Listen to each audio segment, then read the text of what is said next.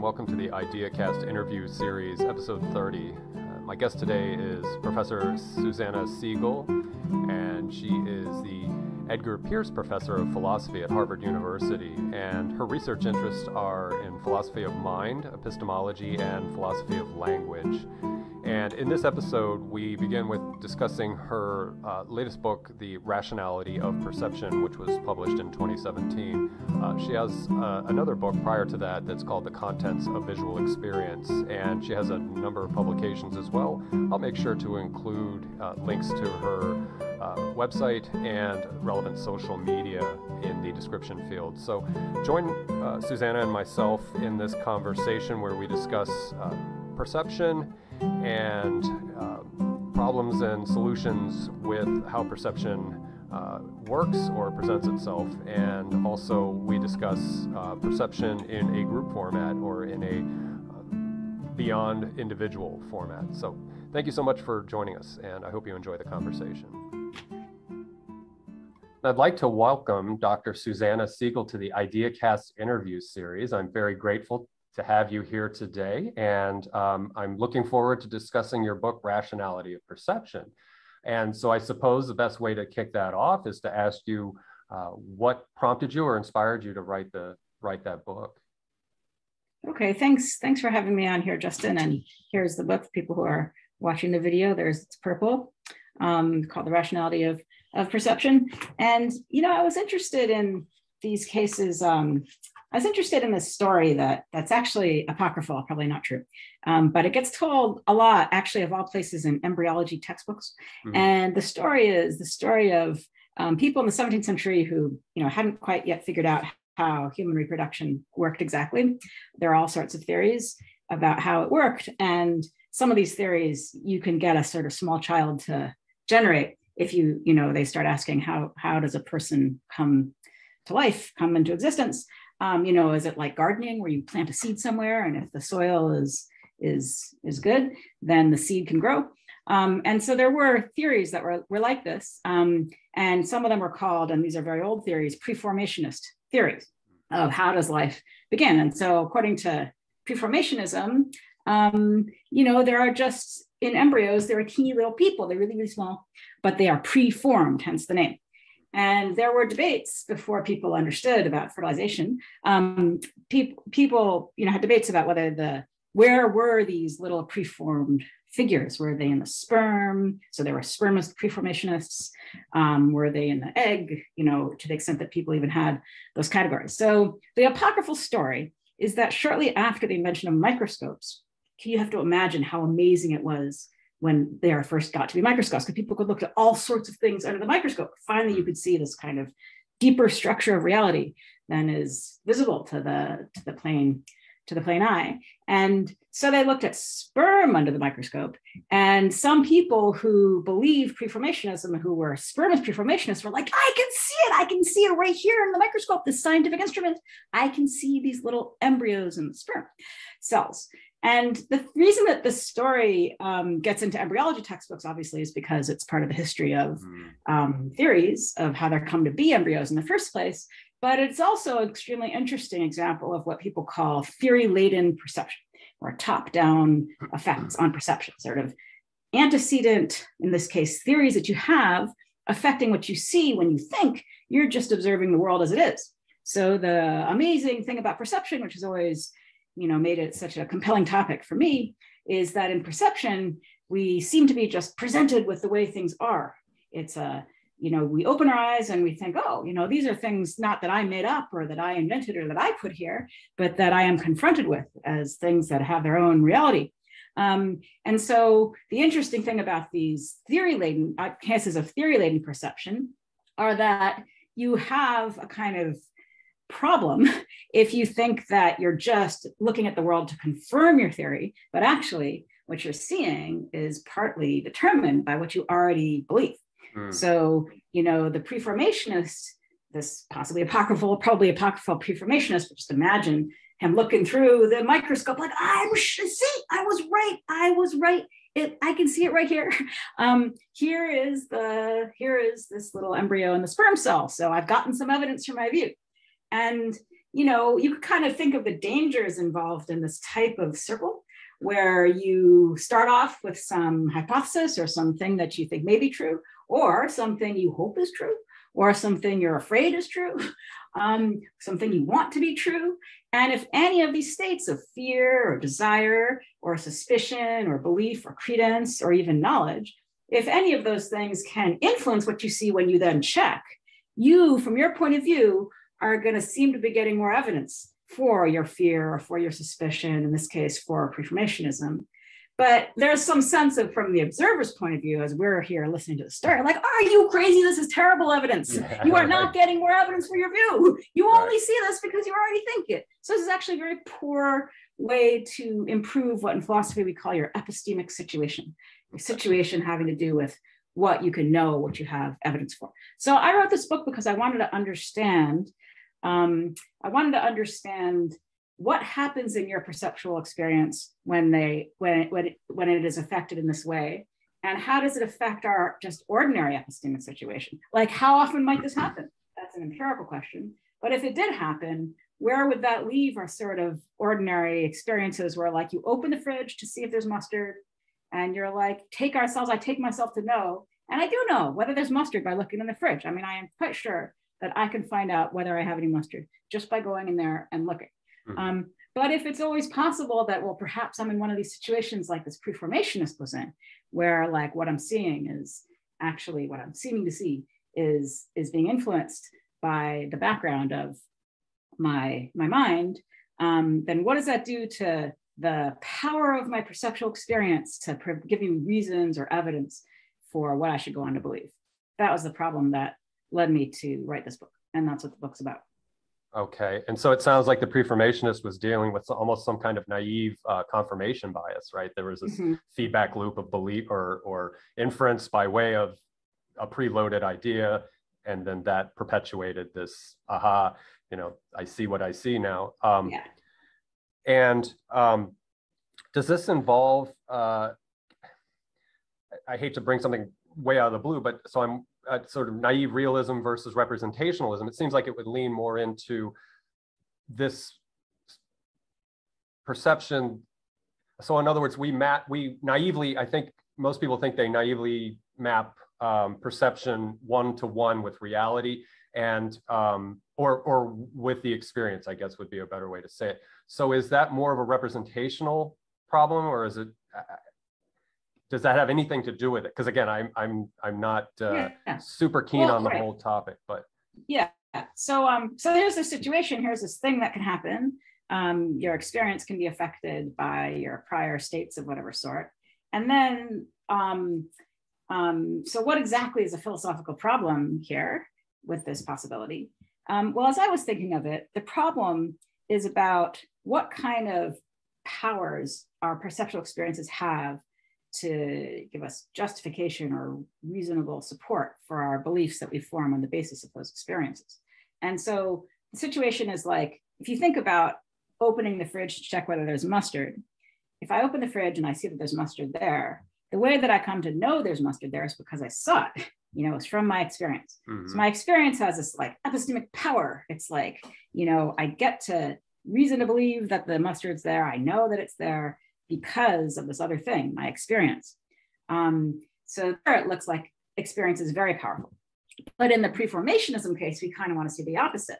We want to be like, no, my experience, not very powerful at all. Even though if I'm the pre-formationist, it's going to seem to me exactly like checking in the fridge. I just checked under the microscope. Mm-hmm. So that's the problem. It's like, well, does my experience give me reason to believe my eyes? And the mustard sort of case looks like presses us to say yes. The pre-formationism case looks like it presses us to say no. And so if there's a difference between these cases, we have to identify what the difference is. And that's really the problem. Okay. So what steps do we take then to sort that out? Yeah. Well, one thing we do to try to sort it out is try to understand, in the mustard case, what is it about the experience that is providing the epistemic power?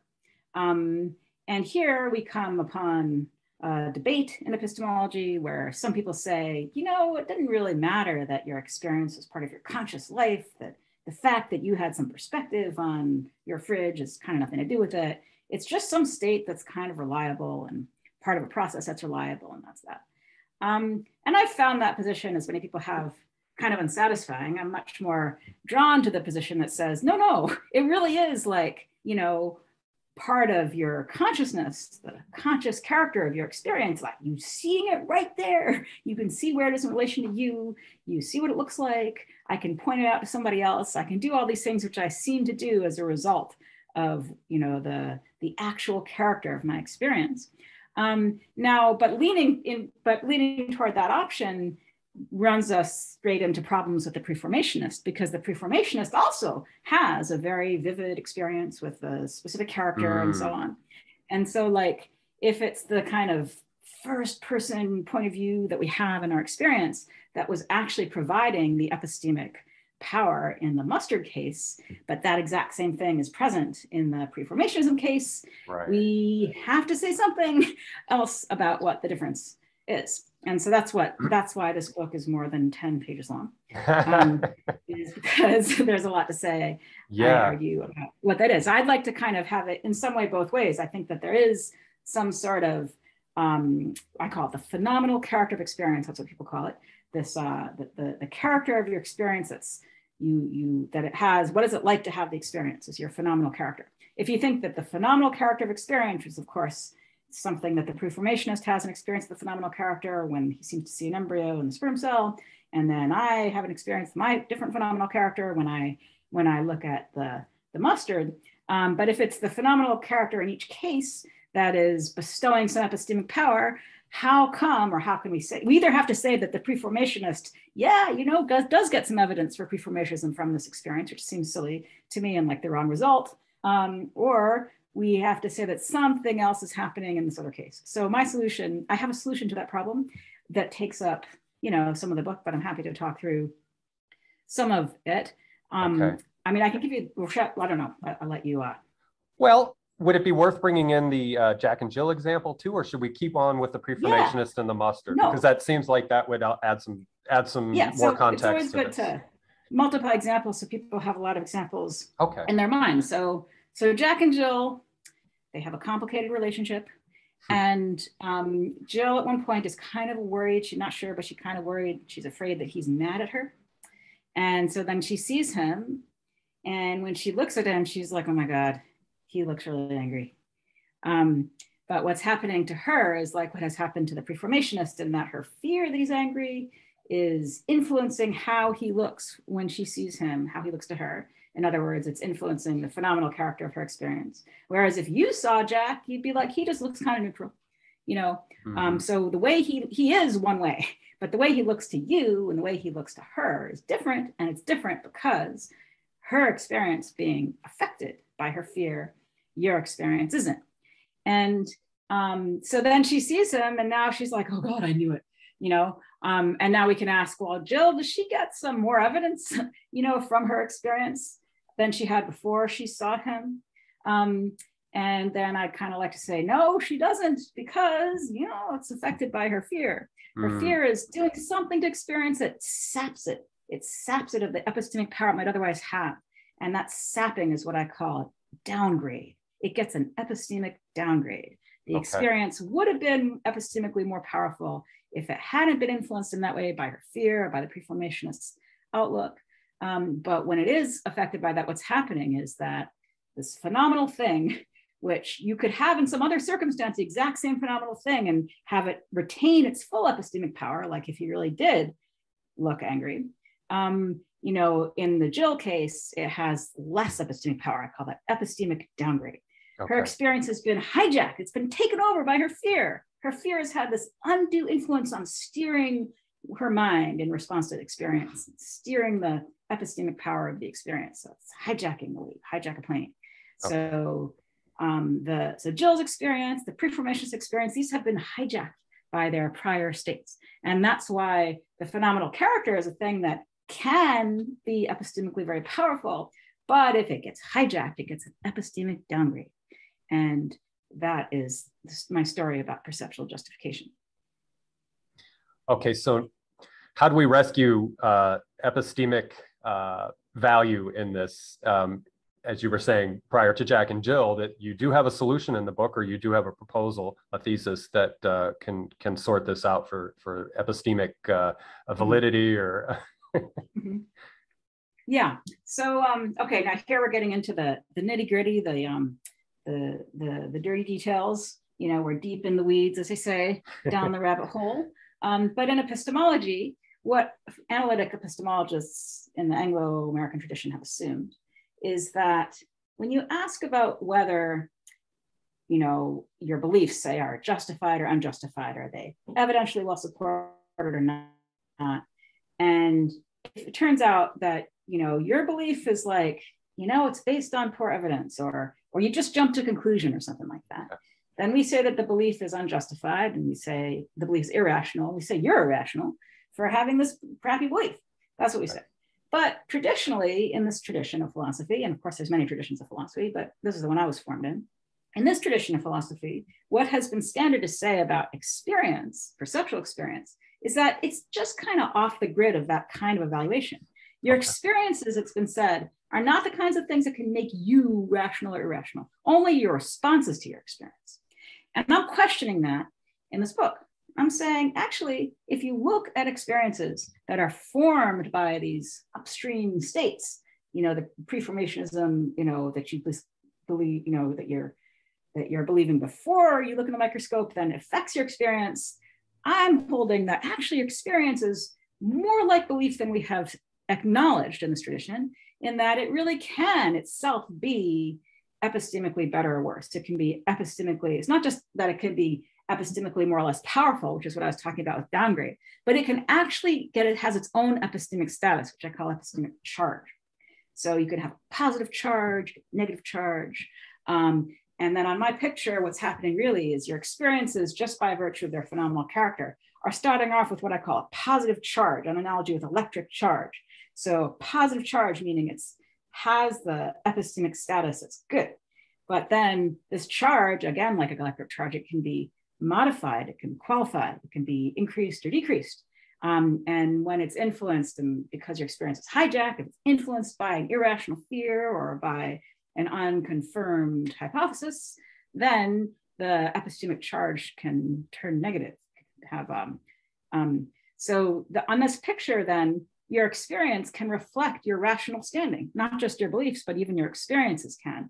And the reason this is important, I mean, I am a geek, newsflash. You know, I am a geek who studied epistemology. So, you know, I'm sort of interested in systematic theories of things and figuring out, if you say this, how does it affect that? And that's kind of part of what philosophers do. But I'm not just an epistemic geek. I am also interested in politics and the role of the mind in politics and in the legal system. And if you look at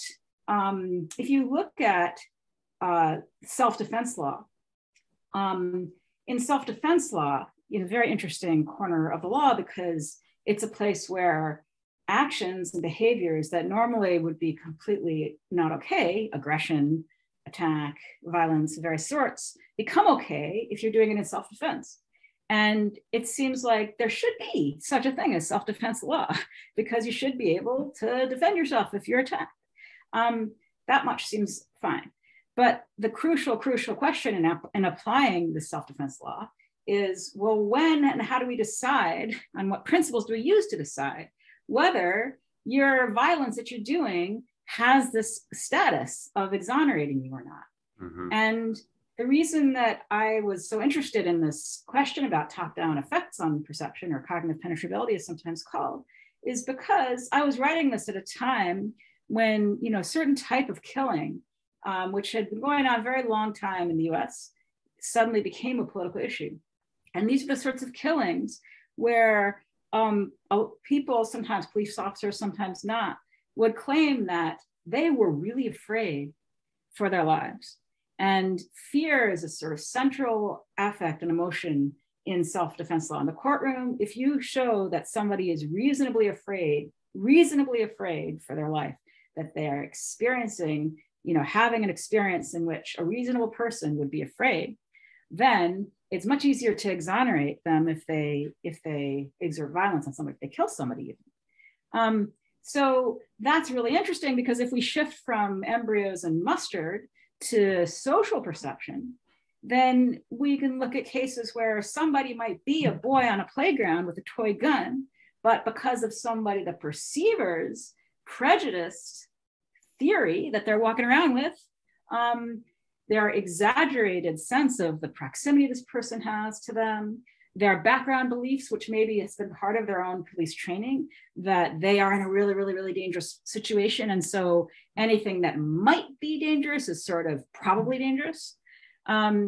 We get exactly the situation I've been writing about. We get a situation where, where they might say, oh my God, there's this 20-year-old with a gun, when really it's actually a 14-year-old with a toy gun, or you might get a situation where there's someone who's, overpowered by a police force and, has stolen a little cigarillo, but actually is like described as Darren Wilson described Michael Brown and Ferguson in the famous case that really started the publicity around the Black Lives Matter movement and the movement for Black Lives. They said, well, he looked like a giant, he looked like he was going to kill me, so, and like there's all, very complex what happens in a courtroom and what somebody says in their defense. There's not always a direct line from, a narrative that, say, a prosecutor might spin about how somebody who exerted lethal force acted and what they actually felt in their mind. But if we just abstract from that and say, well, just how could it have been that any of these officers in these two cases I'm alluding to, Trayvon Martin or Michael Brown as victims of lethal violence that's then exonerated on grounds of self-defense, if it could be that in their minds, they were afraid, and they were afraid because of the way it looked, and the way it looked was looked really scary. Let's just grant all of that. It's a deep question about how you apply self-defense law, if you should apply it in ways that just starts with the experience, no matter how they got it. And my point is that that's got to be the wrong way to apply self-defense law. If these conclusions about epistemology are correct that I'm drawing about mustard and embryos, then all experiences are not created epistemically equal. The epistemic power of the experience and how reasonable you are in having your experience is very sensitive to how your experience might arise in your mind. And if it's arising in your mind from a paradigmatically unreasonable state like prejudice or like unconfirmed hypothesis, then your experience is not reasonable. So we should not ask, when we apply the reasonable person standard, what would anybody reasonable with this experience conclude? We should ask, how would anybody who came to this experience in the way this person came to it, what would they conclude? And you get totally different answers depending on which question you ask. And as you mentioned in the book, epistemic charge is a relationship between experience and psychology or psychological processes. So as you said, a prejudice or perhaps a phobic predisposition or something like that would certainly do a downgrade process there. So has this been considered in litigation? Has this shown up that you know of in any cases, and beyond even these really larger cases? Do you know of any evidence where, say, the state, I guess, going after, or whoever it is that's bringing, if it's a civil case or if it's the state bringing forward a case, that what you're talking about is considered at all? Like, was this a rational move? Yes, they did fear for their lives, but in the, the next step forward thinking, was this a rational move? Is that showing up at all, or do you think it will ever show up? Well, there are a lot of problems with writing self-defense law anyways. And one of the things about the movement for Black Lives is that's really brought into focus some of those problems.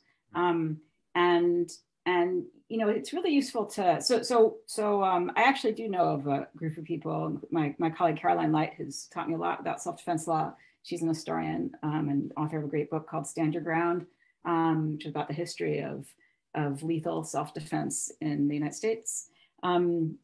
She is part of a group that's working on, trying to redraft what self-defense standards look like. And in their case, they're concerned with the kind of temporal scope of the thing. So like, right, as it stands, you have to you have to reasonably believe or reasonably fear that you're in immediate danger. Mm-hmm. It's got to be immediate. And the thing about these cases that were very much on my mind when I was thinking through the epistemology stuff and writing the Rationality of Perception is that they're cases between strangers, or people who don't know each other, never seen each other, and will actually never see each other again. So it's really just, and things like that, when you see someone, you encounter someone who walks in an elevator, or you're standing in line at the ATM machine, you are relating to them. Maybe one of you is a police officer, in which case you're relating to them of a different dimension. But even if one is a police officer, whether or not they are, these are just two people who do not know each other. Mm-hmm. So that means that your assessment of the situation is drawing exclusively on the combination of the input you're getting right then and there and your background beliefs about it, which is very, very different from another type of case where you would think defenses are very frequent, which is about intimate partner violence. So in the case of people who are abused by their partners, say women abused by their partners, were victims of sex trafficking, these are cases where people know each other. These are cases where it's sort of, it's not like two strangers who are trying to figure out, oh my God, is our proximity such that, there's some danger here, but this is like a lot of proximity. I know this man has abused me. I know he has kidnapped me, And so this is a sort of paradigm case, you might think, where like, okay, much easier to reach a reasonable belief about whether I'm in danger because I've been in danger. Mm-hmm. I know him. I know what he has done and what he plans to do. After all, I'm kidnapped, right? But what happens in a lot of the cases of victims of sex trafficking, for example, who do try to get free in some way, like using violence, is that sometimes they'll attack the man when he's asleep because that's when they can overpower him. But then the self-defense law says like, well, he was asleep. You weren't in immediate danger because the guy's asleep, So that just seems like a problem with the law when you think about just the type of case that self-defense law should be useful for getting people, for exonerating violence when exoneration's needed. And that's just a problem with the way it's written. It's written with the wrong temporal scale, it looks like, or too restrictive a temporal scale.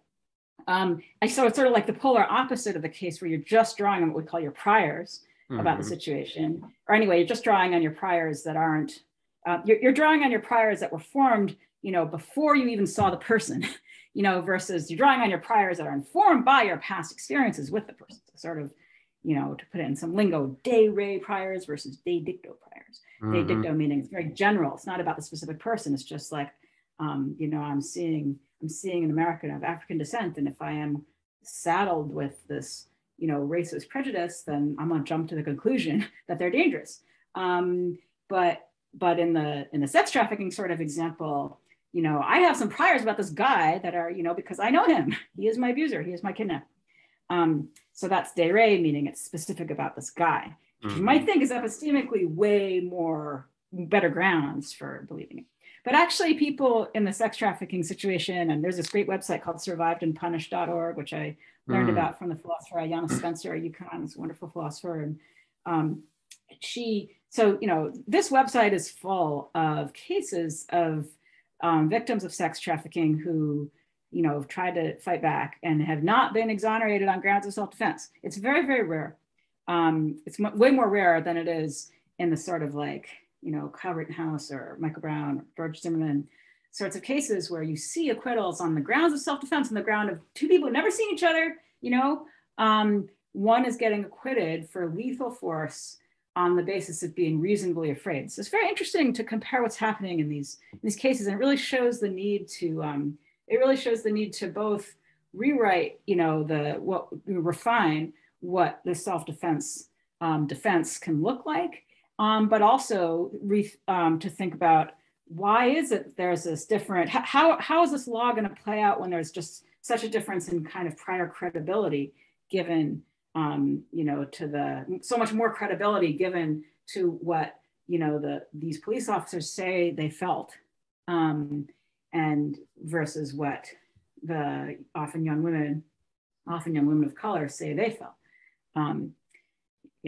Yeah, it seems damning to the person that we're talking about that's been in the sex trafficking or trauma bonding prisoner relationship, and that no matter what they do, it'll be considered premeditated. There could be a spontaneous Mhm. fight between the two people in a crowded area with witnesses. She happens to Right. have a knife or a weapon on her, and boom.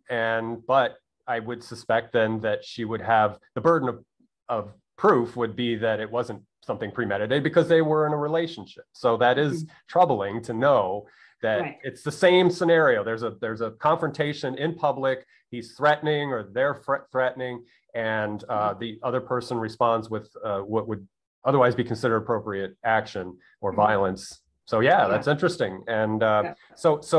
obviously there's an awareness of this, and is there advocacy for this change in the law? Do you know of anything happening on that Well, front? I just know of this one working group via my colleague, Professor Light.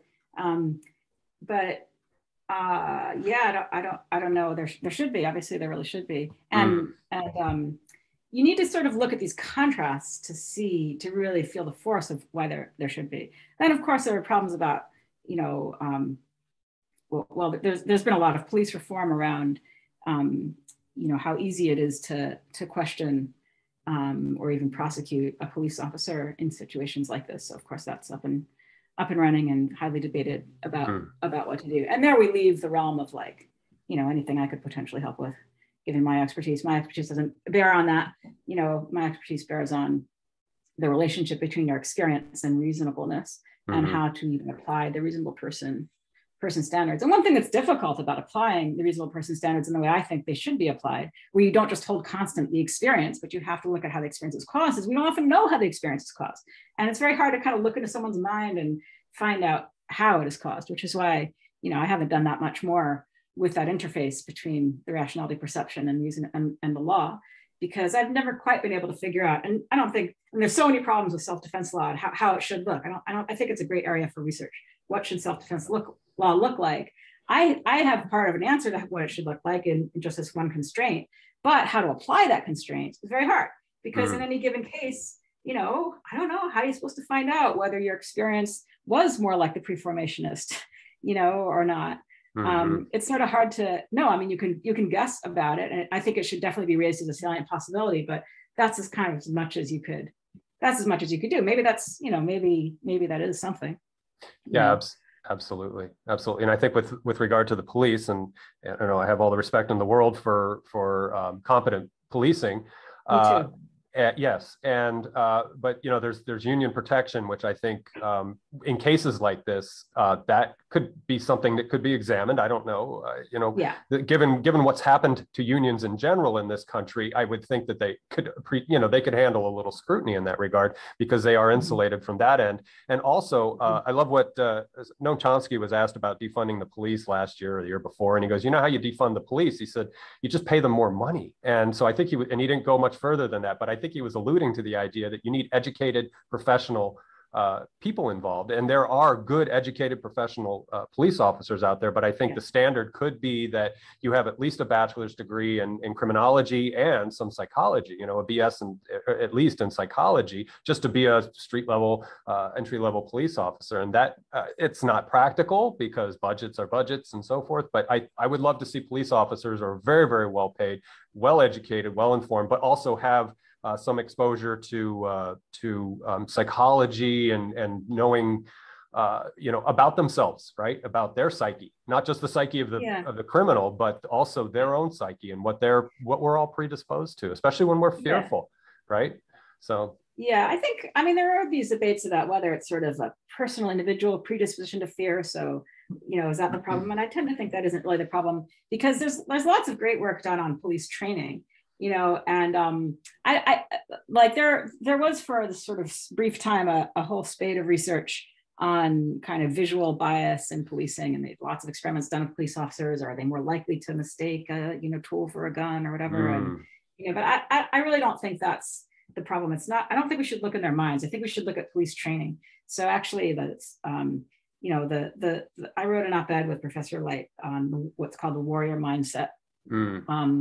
And in police training. So we were talking about the framework that's sometimes called the sheepdog framework. Sheepdog framework is like, it's almost like a theory of the social world. Theory of the social world that many police are taught that this is the world they are in, at least for the communities that they're policing. Look, there are a lot of wolves, and you got to protect the innocent sheep. But the wolves are like out to get the sheep, and you are stepping into a situation in which you have to be a sheepdog.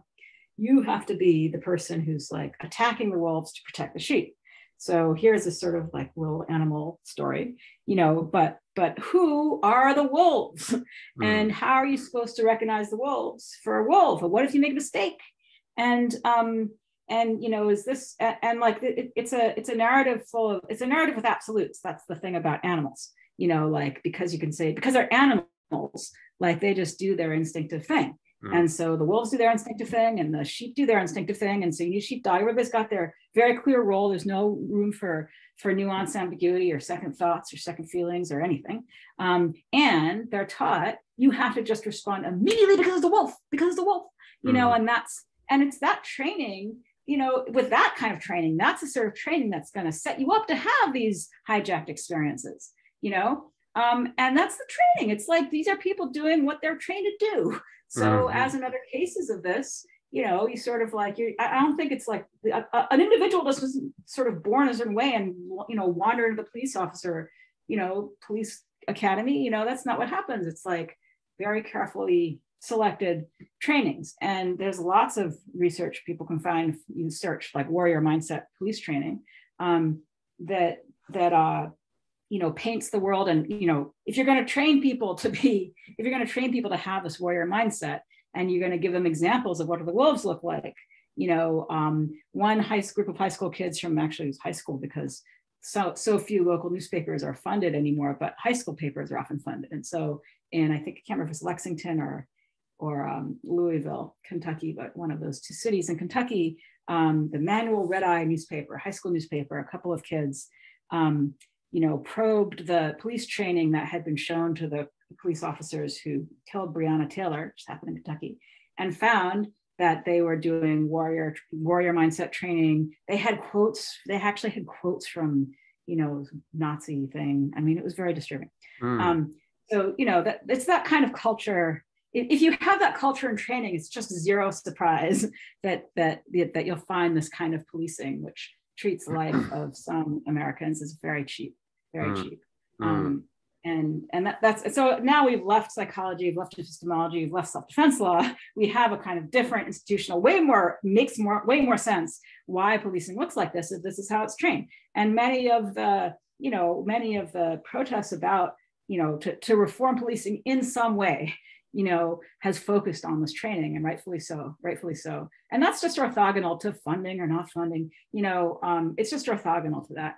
I am not a pacifist. I don't see how there could be life without self-defense law. I don't see how there could be life without police. I do think we should have some form of police, but what their role is, I think, what exactly the role should be, what principles should guide that institution, that's an important question for political philosophy, for political theory, for policy work. And how should you be trained? What just fundamentally is the role of the police? I think those are super important questions. And all the stuff about perception and self-defense law that I'm interested in, and I know something about those things from my work, but when I look at the problem as a whole, I haven't like zoomed in to be like, I can fix this if we just, because I feel like, well, I see it's kind of a systemic problem. The solutions, I think, kind of mainly are going to lie more at this level of like, what are the police for? What kind of training should they have? And that's above my pay grade and beyond my wheelhouse. But I think that's where the questions really, really are. So that's why this book, which I love my book. I do love my book. I think it's got a lot of good points in it, but this book is not going to solve the policing problems. Is not. Other things going to solve that. No, but if it gets enough people thinking about how we interact with our environment and our co-inhabitants of our higher sentient co-inhabitants of the environment, it's going to help. I mean, especially, there's consensus. And we can get to some consensus thinking or group thinking in a few minutes. But and again, I'm I could be completely naive, but like I said, I think we give so much emotional esteem to policing and the persons, women and men who literally put their lives on the line to defend us and protect us. And so I'm with you in that it's necessary. Until we get to utopia, we need that. But we can back up that emotional cheerleading and that back the blue kind of mentality with higher pay grades and maybe different ways, like you said, of bringing them into their profession so that they are equipped and supported in a way that's more holistic, beyond just the warrior mindset. I mean, you need it, and minus the Nazi propaganda, but, you know, sprinkling of that, a Creole or a synthesis of other systems and ideas that can make them comprehensively functional, or functional in that sense that they have that comprehensive matrix going on there. So yeah, I agree. And where was I going to go from there? I think I just derailed myself. So, but yeah, it would be nice if we could do more. It reminds me of during the Gulf War, we had a lot of bumper stickers, and people were sort of feeling a knee-jerk empathy for what happened to Vietnam veterans. And so we were all very careful about how we treated the people who were serving in Iraq, the women and the men in Iraq and Afghanistan. And so, like I said, that kind of sentiment, I also think, you know, what can we do? Because now there are a lot of PTSD suffering veterans out there who aren't getting any love and support. The stickers didn't do much good for that. So like I said, I'm tying that in. It's a little bit polemical, but I'm just tying it into what we can do for police in the future. No, I agree. I mean, like, anyone who's sort of in a dangerous profession deserves the, you know, support of everybody else in the society. And people who are in a profession where they're being told to do awful things, you know, deserve support and sympathy for being told to do an awful thing. You know, so it's not, you know, we have to target. I mean, of course, if I, you know, I'm white, I'm not mistakable. I am white, I look white, you know. So, and I'm female and I look female. So if I need help, you know, I am sort of the paradigmatic helpable person, you know, from the point of view of the police. Like you know, if I'm stopped by police, my initial reaction is not fear. If I need something, it might occur to me to like, ask a police officer. But I know that my friends who, you know, are not white and female, you know, and who are not white and male do not feel this way and should not feel that way. And if I were them, I wouldn't feel that way either.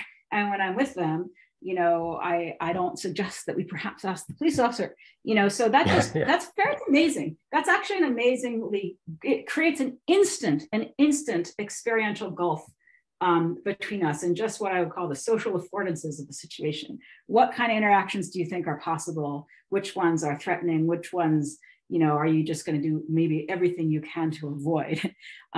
So that's huge difference. That's a huge difference in just your sense of yourself in public space and sense of who might be there to help you versus to hurt you. And when one and the same figure, you know, some of the population is like, this is a fundamentally helpful figure and the other is a fundamentally potentially harmful figure, you know, that's a huge difference, a huge problem too. It's a huge problem to have people kind of sharing a society but who have such opposite attitudes. So it's like, you know, it's a little bit easier for me given my initial starting position to, you know, I run a lot of races and I'm always like, thank you, officer, you know, I mean, I'm, you know, sort of like, you know, these friendly little micro interactions with the officer, but I recognize that that's sort of, you know, I'm coming from more of a starting point. I mean, like if I was coming from a different starting point, it might be like, well, you know, I might even be afraid to do that. And, you know, I might be like, well, I don't want to call attention to myself.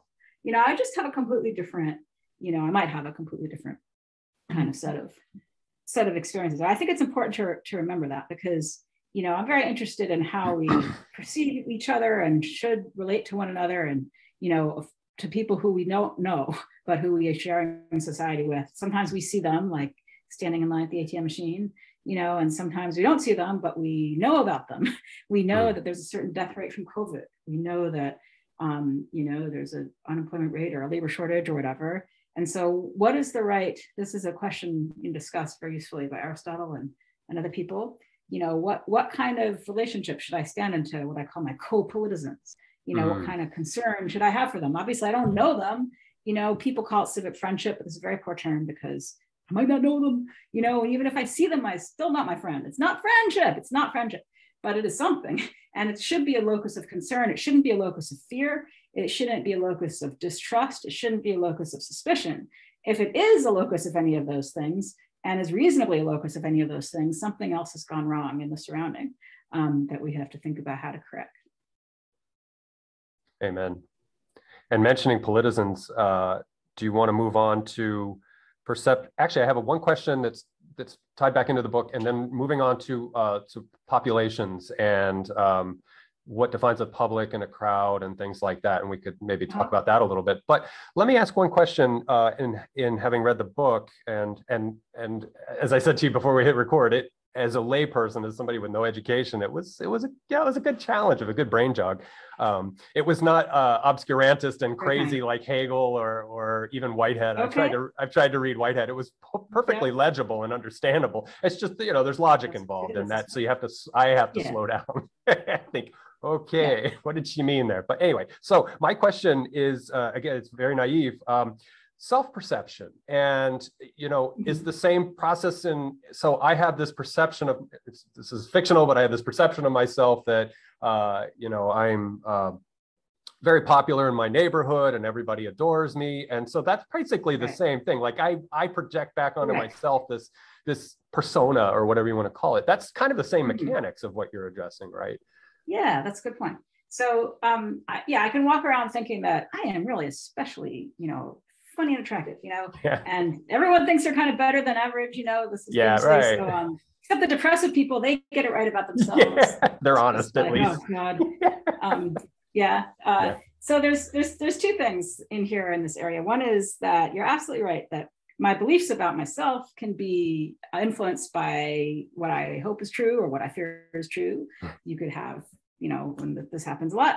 I have this character Vivek who, thinks he's really the jam.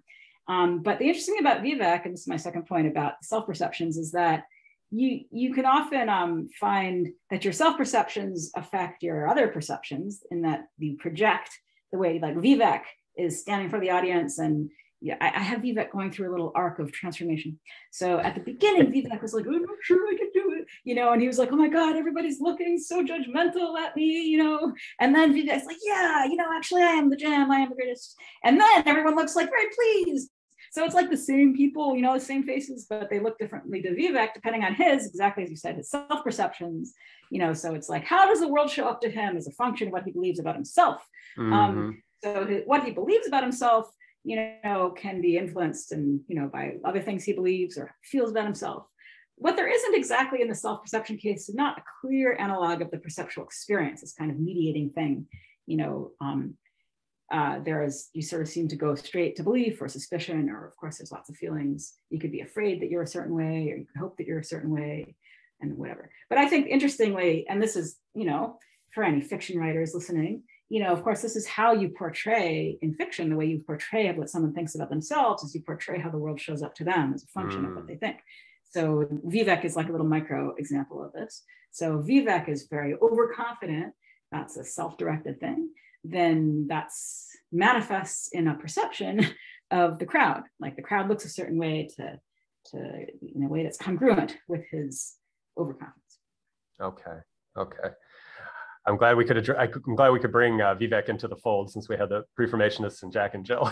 We can close out the book. So I have one cool thing about this book, if I could say so myself, is that there is an index of examples. And even just reading this index all by itself there's three indices. There's index of names, index of subjects, index of examples. So we have index of examples. Kara, the 9-year-old car driver. We have the war-weary soldier. We have the banana behind a curtain. We have Pierre not in a cafe. We have pepperoni. There's a case of pepperoni. So you could just look up any of these examples. There's a lot of examples. I like to do philosophy with lots of examples, because when I read philosophy, that's the part that I always remember is, the example. Who can remember some big abstract like principle or biconditional or whatever? I remember like the scenario.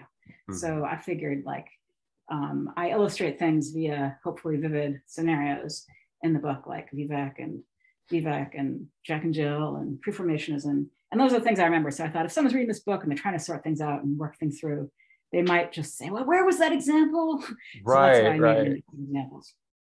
I have the kind of mind that anecdotes or these examples are great heuristics for me. Then I can draw analogies quickly that way, and then go back to look at the technical parts and then use them to bridge things. And so, yeah, your use of that is powerful and important. And so, before we move on, I do, shameless cheap plug this book. If you're a student of psychology, especially maybe now we're going to talk about larger populations, social psychology, or in philosophy of mind, epistemology, obviously. But I think if you are intellectually curious, this is a great book, and it's as I like to say, it's apprehendable. But it was a challenge for me because I have no background, so I had to go in it kind of cold, but I still managed, and because I'm curious, and I have an obsessive personality. If I don't figure something out, thank God for Google, right? Like you and I are probably close in age. 30 years ago, we didn't have Google. We had to go to the library and get the books out. Oh my God, I can't even imagine now. I'm so Google dependent. I'm like, oh, I'll just look it up. Yeah, and I can remember my mother when I was a kid. Go look it up, But she meant the dictionary or the old paper encyclopedias. So here's to for its shadow and its light. Here's to search engines. So can we talk about groups? Let me see what time it is. I want to make sure you are good with time here. Okay. We're good. Okay. All right, good. You just give me a wink when it's time to start wrapping it up. So so when we scale up perception to more than just one individual, how do things move forward that way when we go into groups with perception? Oh, yeah. So one metaphor I always use for humans is stigmergy, right? So that, like, we talk about large groups moving, especially spontaneously. I always think of the murmurations of birds and fish and things like that. It's just a metaphor, but it really has close correspondence or correlation sometimes, I think. Anyway, I'm sorry. That's just my way of helping to understand us a little bit. So groups. Yeah, so it's a great question of, one of the things I've been thinking about is, can you perceive the public? So the public in the sense of the body politic, the group of people who you're all kind of being governed by. We're all being governed by, we're all subject to the same laws, although, as we were discussing before, not always in the same way. Not always protected by the same laws in the same way, though we should be. But nonetheless, we are co-politicans. We are living in this, sharing a political society together. And that doesn't mean we like each other, it doesn't mean we know each other. That doesn't mean we agree with each other, but we are sharing the polity. And so we are co-politicans. And there's all sorts of interesting questions you could ask about the relationship, the co-politisanship relationship. Like moral questions of what should your concern be like? What is the ground of that concern? In what way are we interdependent and things like that. But in terms of perception, can you perceive the polity? So this might seem like, no, it's too big. You can't perceive it as too big. But actually, it's been assumed that you have to imagine the polity. So this political theorist, Benedict Anderson, in the 80s, wrote a book called Imagined Communities, where he defined a nation as a community that's imagined, as limited and sovereign. It's imagined in the sense that, most people will never meet each other, but in our minds lives the image of our communion, as he puts it. So it's just been assumed that the way you get your mind around the public, it's one thing to have a concept of the public, the American public, if you're living in the US, but it's another thing to kind of actually feel the force of the public, to actually get your mind around it in a way that's not just this kind of abstraction, but something that you are in and that connects you to other people who you might have any number of different attitudes toward, like we were talking about before. So I've been interested in whether it's possible to perceive a public. And obviously you can't just kind of behold all the members of the public at once because there's too many, not to mention some of them aren't born yet and some of them have already died. But we know that you don't have to perceive a whole thing by perceiving all the parts of it. And the extremely simple example of this is philosophers, for some reason, like to talk about tomatoes. So tomato, you can see a tomato without seeing the backside of the tomato, so you can see the tomato by seeing just part of the tomato. So perhaps you could see the public or, by seeing part of the public is an interesting thought. But really I'm thinking, like, if you think of the January 6th mob, one of the terrifying things, mobs are terrifying, just intrinsically terrifying. Even if you're in it, they're terrifying because they're the type of crowd that's energized for violence. But the thing about this mob, and there are other mobs in history that have the same feature, is that they were enacting these violent acts as if they were the rightful public. So there is a great set of interviews with some of the people who were at the Capitol on January 6th as part of this crowd, and were interviewed. Came out in October in the New York Times, and you're like, and the reporter said, so, can you explain why you think this is not an act of domestic terrorism, breaking into Congress, and breaking down these walls and windows and so on, fouling up the place. I'm like, well, this is our house. We own it. This is not terrorism because we are the public. So the thought that you could have an experience of it, not in the sense of like a veridical experience, like a correct experience without an illusion, but you can have some experiences are illusions, like the pre-formationist having an illusion.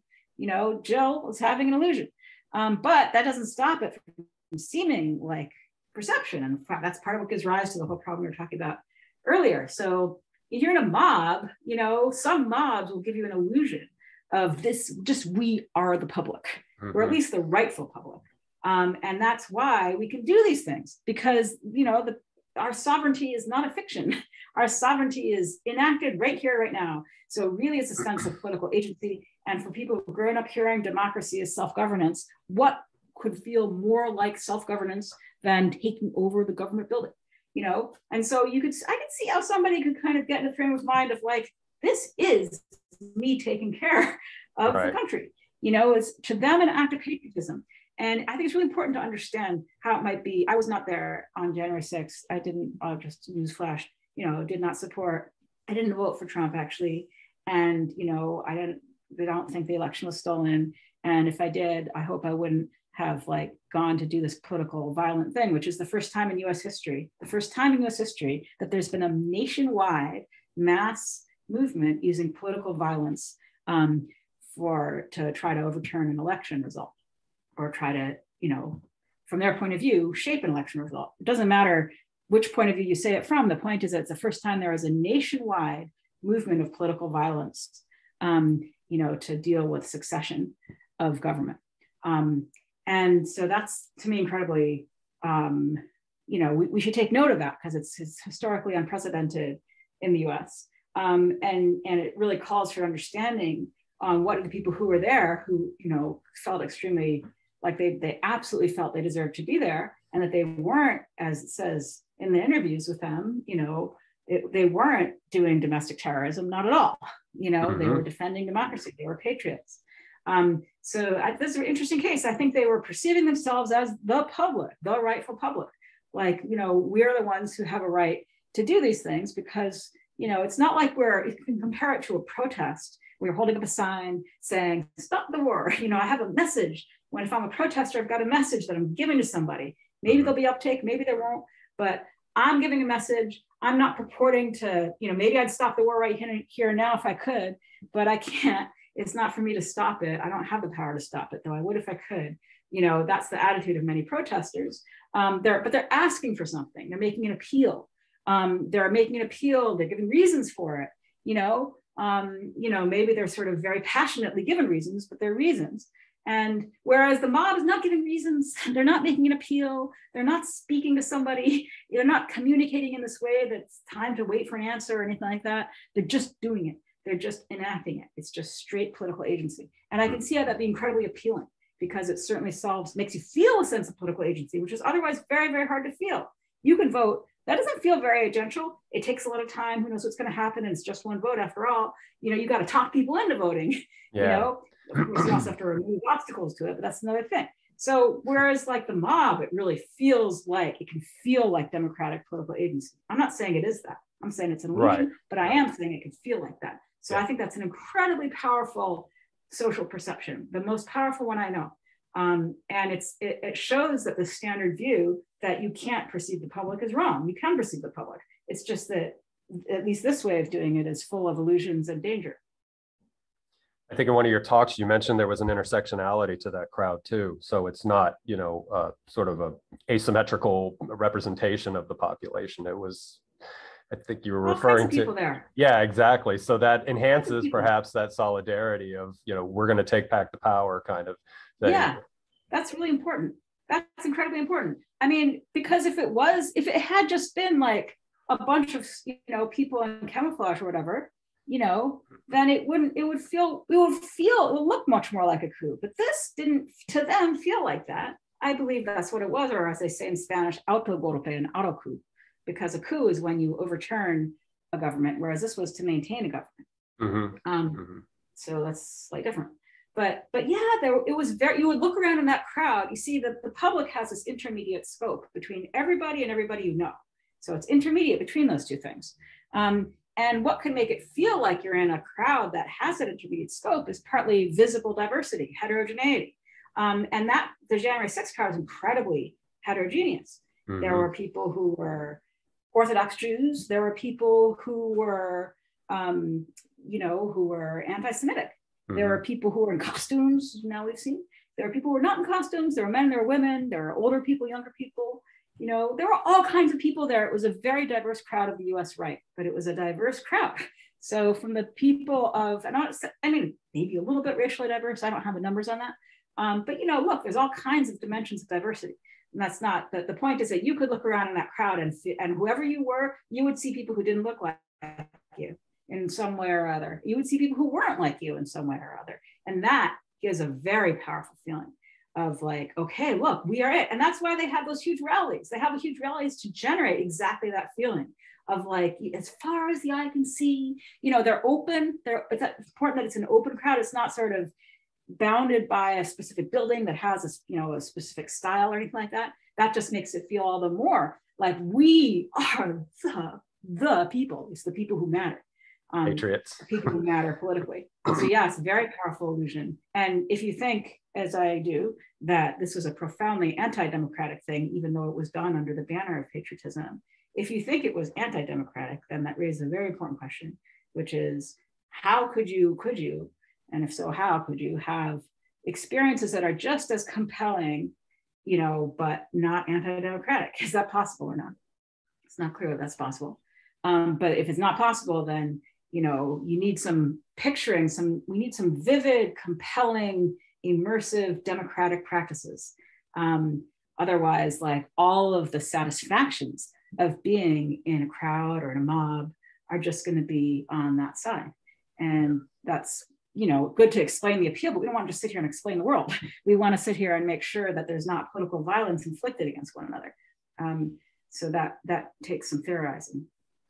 And this has a nice full circle back to when we began with this valid epistemic charge, if you will, or presence, that they felt this justification, they felt this truth, and from their perspective, they were motivated by that. So again, that points out what you're saying. One of these problems that epistemic thinkers deal with is that there is epistemic value in what they did, but again, it's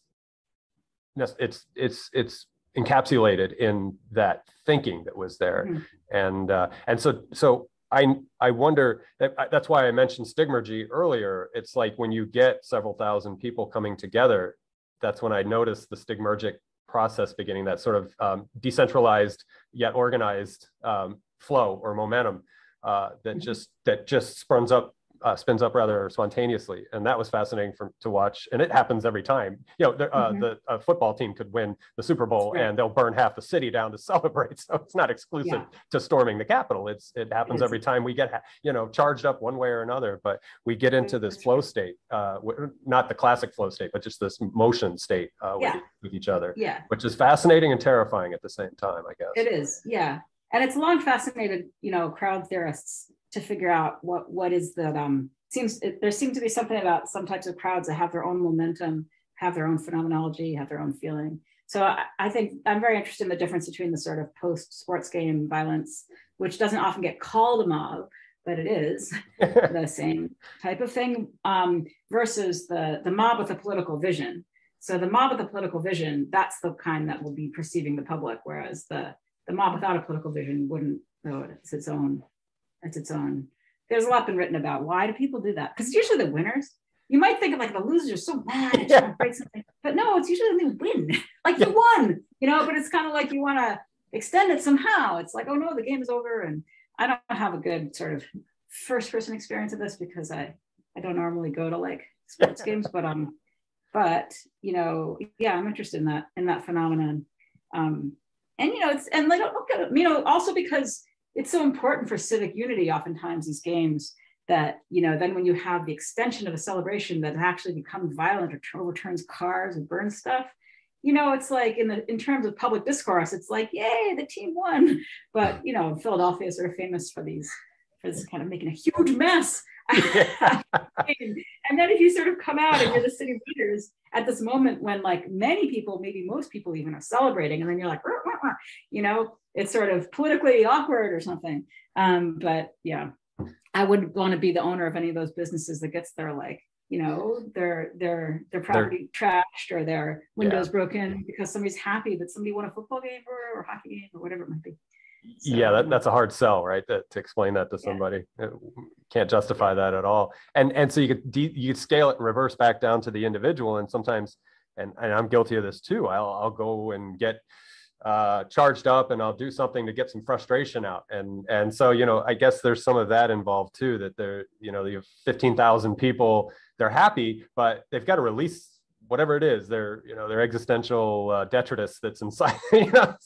Maybe it's like, well, we're all together, we're drunk, and we're really excited. It's what the hell? Let's just burn the city down because it's going to feel great while we're doing it. There must be, yeah. It's also interesting that some of the people doing it wowould never do that on their own. That's true. That's true. But like, and that's the sort of very old puzzle about crowd theory that some criminologists in the in the past centuries really wrung their hands about this, of like, well, who really is responsible? Like if this individual would never do it, but you put them in a crowd and then they will do it, did they do it? Like, did they do it in a way that who is responsible if it's like they were swept up with this crowd? There was a lot of hand wringing about that for people who thought that, if you think that all social phenomena are basically explicable in terms of what individuals do, but then you have group-based phenomena where suddenly different things happen with groups. So what happens with individuals, it has its own level of momentum and explanation that poses problems for like locating the responsibility, or some people have thought that. Yeah, because there aren't any organizers, and in those events, now you could find organizers who were involved with the Capitol, but of course, again, when the Eagles win, or the whoever, Seahawks or whatever, win a Super Bowl, that's why I love the metaphor of stigmergy. It's just like this self-organizing system that goes like a tornado and does what it does, and everybody breaks away. And dogs do that too. Dogs, if you see like groups of dogs, they get all excited and they get into this kind of group, and they're social creatures like us. So it must be a holdover from our coming up evolutionary growing up, which we haven't quite mastered yet, but we're working on it. So now I know you've mentioned a couple of times that you're working on a book on salience. So do you want to wrap this up with your giving us a teaser about the future? And if you don't want to talk about the book, but just maybe give some thoughts on salience, or is that interesting to you to wrap it up that way? Sure. I'm interested in, well, in a way, it's in some ways a sequel to the Rationality of Perception. There are two different sequels to the Rationality of Perception. I'm not sure what order I'm doing them in. But one sequel is about the kind of, I'm very interested in the spontaneous flow of thought. So like we study in mental dynamics, the mental dynamics that are most frequently studied and they're best understood, although they're not understood perfectly, are association. So your mind moves by association from like salt to pepper, just to take a very simple example, or inference. But those are like just two, but now there's increasingly a little bit more research. One of my favorite researchers on this topic is Chandra Sripada from Michigan, working on how you can characterize the spontaneous flow of thought. So in a conversation, unscripted conversation is an example. The sort of thoughts you have that are kind of prompted by what the other person says. So first of all, what are even the determinants of the spontaneous flow of thought? And where do we locate, rationality? So that's how it's a similar question to the rationality of perception, because in the rationality of perception, I was arguing that this thing, perceptual experience, which we're not used to thinking, at least in this tradition, we're not used to thinking of it as part of, the domain of rationality actually is. Similarly, I think some of these transitions in the spontaneous flow of thought are similarly susceptible to, showing it. So even when they're not association and even when they're not inference, well, people think association in general isn't rationally accessible. But you could have a third thing that's just the movement of one, the movement from one thought to the next. That's not, necessarily the result of associative learning, but it's also not an inference. But can we find rationality there? So actually, I can illustrate this with something we talked about earlier, which is, if you feel that you're a subject, that you could at any time be subject to this kind of interpersonal domination in public space, which was a kind of hallmark of Jim and Jane Crow, and has a kind of leftover in relationships between, police officers and people who are kind of over policed or vulnerable to police abuses or experience themselves as so vulnerable, which is sort of a race class interface, I think. Then this is a similar kind of experience moving through the world of like, I may be vulnerable to this domination that, someone could abuse me with impunity. And knowing that could happen changes how you will see what their possibilities are. And the same way that like a pessimist or an optimist, but it's easier to illustrate pessimism, if you're sort of pessimistic about just in general, if you're like Eeyore in Winnie the Pooh, the way the world shows up to you is going to, be congruent with your pessimism. I'm interested in examples of the spontaneous flow of thought that might reflect, one of these standing states like pessimism or needing to look for refuge or something. And then I'm thinking that those transitions might be just as, those transitions tell us much more. They're not just sort of blank transitions. Those transitions are, moments where we can see sometimes people's character, sometimes just people's concerns, sometimes people's reasonableness. Another example is like, if you think about newspapers, I'm very interested. I taught this course in the philosophy of journalism last semester, and that was great. I'm really enjoying this topic. But a newspaper selects information and decides to publish, certain stories, and then within a story crafts a story out of certain facts that it's weaving a narrative out of. But there's lots of facts you could choose, and there's lots of stories you could choose, but the editor makes these decisions, and so does the writer. So I'm thinking the mind is kind of like a newspaper in that, like, it selects, it selects things in the environment to focus on, and we don't have any problem seeing selection in the case of a newspaper as reflecting some outlooks that are more or less reasonable. So similarly, in the case of the mind, we tend to think like, well, if I just pay attention to this turtle, like, oh my God, I noticed the turtle. Like, that's not sort of an inference, it's not the kind of thing that seems it could be epistemically better or worse. But I think kind of writ large, if you look at what the mind selects to focus on, you could see something a little bit like a newspaper in that, like, well, what the pessimist selects to focus on, could be a function of the pessimism. And if their pessimism is reasonable, great. And if their pessimism is exaggerated, then maybe the selection itself. There is actually a chapter floating this idea in the Rationality of Perception. So that's how it makes it a kind of sequel. So anyway, whatever. I haven't even know yet. But that's potentially on the horizon, and that's great. It'll be a trilogy then, right? If you do get to the Susanna Siegel trilogy. Yeah, it's funny.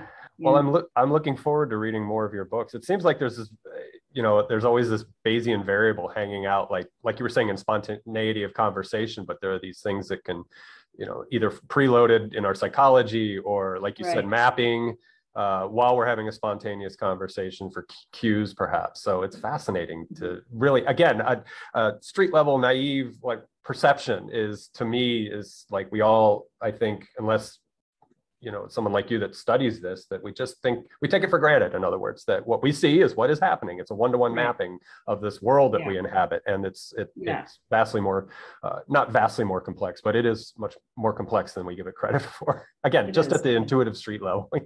So that's another good reason to study this and to look into how we perceive the world. And I think what you did is a wonderful contribution to that. Again, given my limited grasp and apprehension of some of the more technical stuff, but I got the gist of it, and I think it's really. honored and pleased that you found something in it.